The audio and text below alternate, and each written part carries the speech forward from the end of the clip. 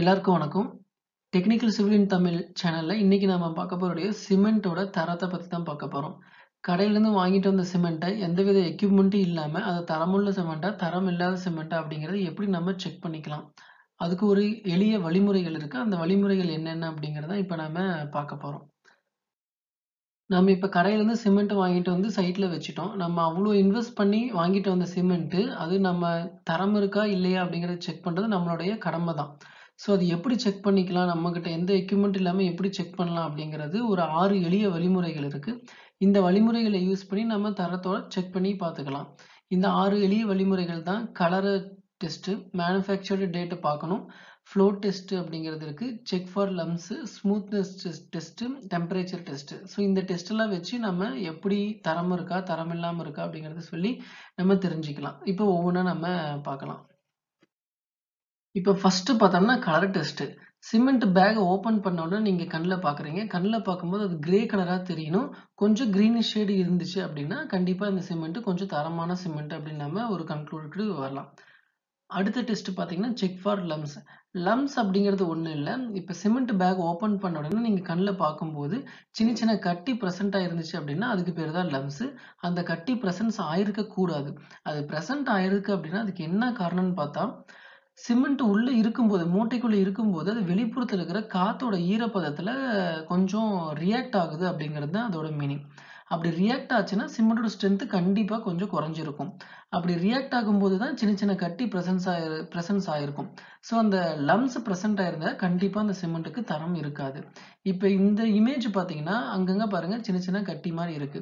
So இதுக்கு meaning என்னன்னு பார்த்தீங்கன்னா அது காத்தோட ஈரப்பதத்துல ரியாக்ட் ஆயிருச்சு அப்படின்னு அர்த்தம். அதுவே இந்த பக்கம் இருக்கிற சிமெண்ட்ல பார்த்தீங்கன்னா பெரிய மாதிரி கட்டிகள் கொஞ்சம் பிரசன்ட் ஆகி ஆகல. ஸோ இந்த சிமெண்ட் தரம் இருக்கிற சிமெண்ட் அப்படின்னு நம்ம சொல்லிக்கலாம். இது கொஞ்சம் தரம் கம்மியான சிமெண்ட் அப்படின்னு நம்ம சொல்லிக்கலாம். ஸோ லம்ஸை வச்சு ப்ரெசென்ட் ஆயிருந்தா அது தரம் இல்லாத சிமெண்ட்டும், லம்ஸ் ப்ரெசென்ட் ஆகலைன்னா அது தரம் இருக்கிற சிமெண்ட் அப்படிங்கிற முடிவுக்கு நம்ம வரலாம். அடுத்தது ஃப்ளோ டெஸ்ட் இன் வாட்டர். இதுக்கு ஒரு பக்கெட்ல தண்ணி ஊற்றி வச்சுக்கோங்க.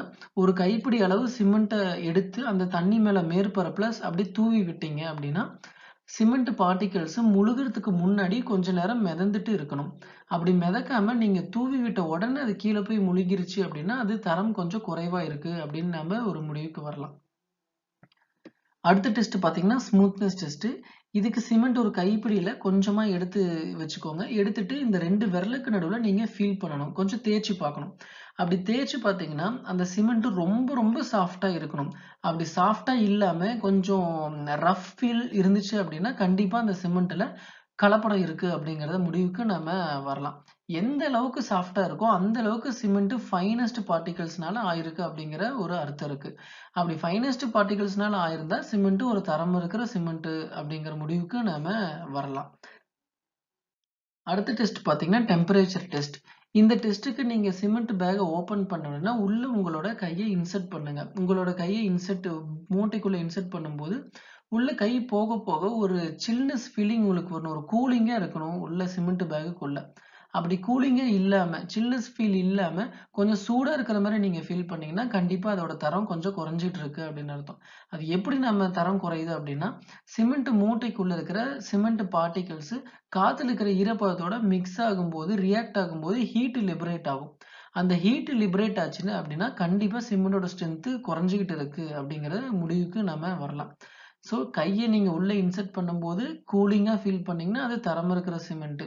சப்போஸ் சூடா நீங்க ஃபீல் பண்ணீங்கன்னா அது தரமில்லாத சிமெண்ட் அப்படிங்கிற ஒரு முடிவுக்கு நம்ம வரலாம். அடுத்த டெஸ்ட் பார்த்தீங்கன்னா மேனுஃபேக்சர் டேட். இது ரொம்ப ரொம்ப முக்கியமான செக்கிங் நம்ம சொல்லலாம்.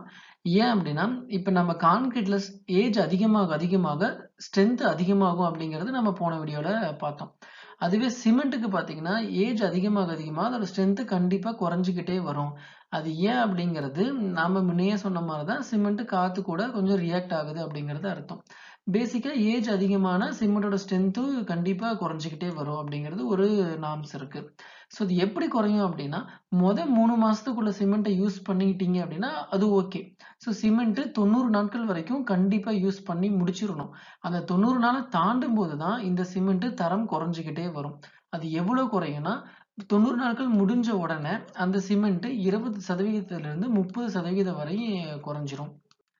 அதுக்கப்புறம் 6 மாசத்துக்குள்ள பார்த்தீங்கன்னா, 30% 40% வரை அதோட ஸ்ட்ரென்த் குறைஞ்சிருக்கும். அடுத்து 1 வருஷத்துக்குள்ள 12 மாசத்துக்குள்ள 40% 50% வரை அதோட ஸ்ட்ரென்த் குறைஞ்சிருக்கும். ஸோ பேசிக்கா சிமெண்ட் நீங்க கடையில வாங்கும்போது மேனுஃபேக்சர் டேட் பாருங்க.